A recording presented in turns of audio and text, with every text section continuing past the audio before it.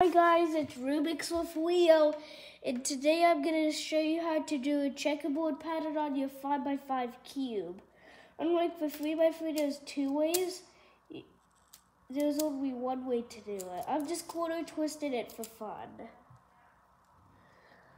So, the really cool part is if you have seen my 3x3 video, you can do that on this 5x5, but I'll show you how to do a full 5x5 checkerboard pattern. So, follow on with me.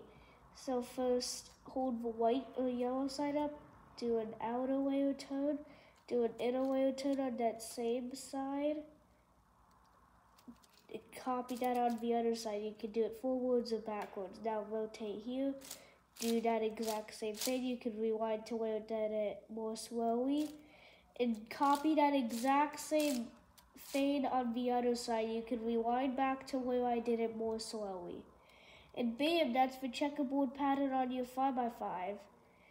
If you have any other pattern suggestions like this, make sure to leave those in the comments below. That's pretty much it. I'll see you guys next time. Bye.